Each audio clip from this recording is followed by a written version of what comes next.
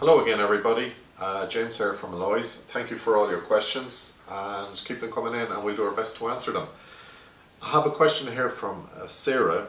Good day, I have a question for a medical expert. Last Thursday evening I noticed the nail on my big toe was lifting and coming off.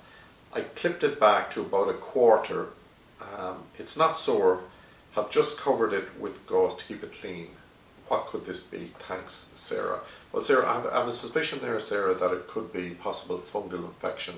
You probably need to go to a podiatrist or chiropodist, but if you pop into your pharmacy, you could get an antifungal cream that you can use just to keep it under control.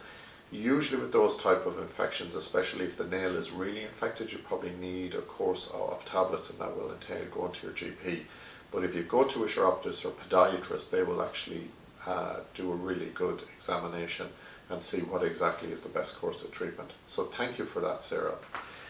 We have another question here in relation to IBS or irritable bowel syndrome. So it's, hi James, could you ask, do you have to take Benefits bowel support every day for IBS for it to work? Thank you.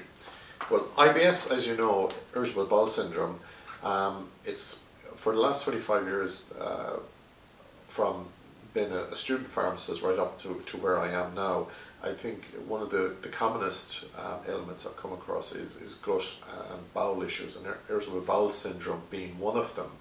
And one of the things that I've noticed is that people, if they moderate their diet and look at their diet, that can have a really big impact on irritable bowel syndrome.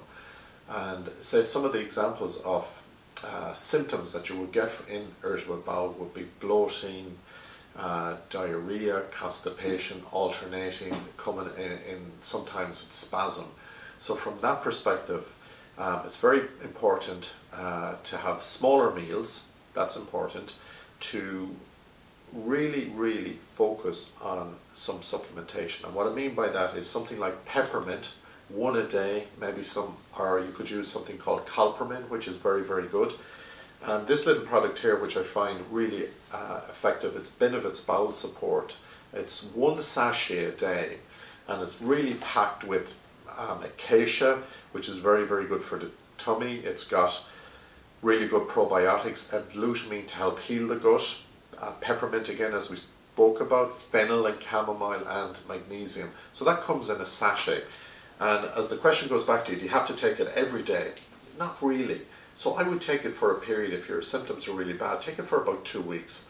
And also what I would recommend is porridge, a couple of bowls of porridge a week, because the oats in the porridge is actually, the Latin name for it is Avena sativa, and it's actually very good at calming the gut as well. So I hope that can help, and thank you so much for your questions today, and stay healthy and stay safe.